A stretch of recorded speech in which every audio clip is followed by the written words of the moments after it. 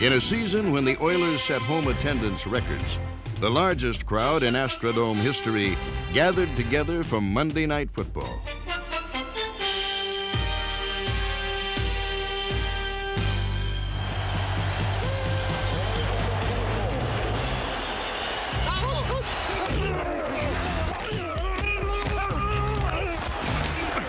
Under some pressure, throws in the end zone. Harris, touchdown.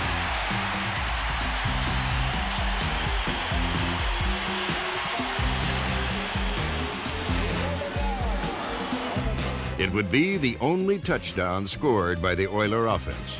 But on this day, Houston's defense answered the battle cry.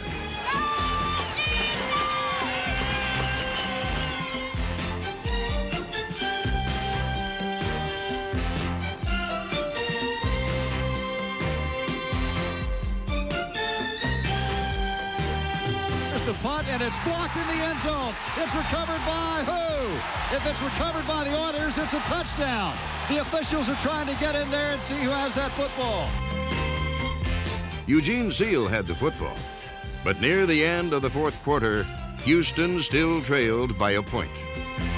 With only 2 seconds left, the outcome rested on the foot of Tony Zendejas, the Oilers' leading scorer in 1989. Here's the kick.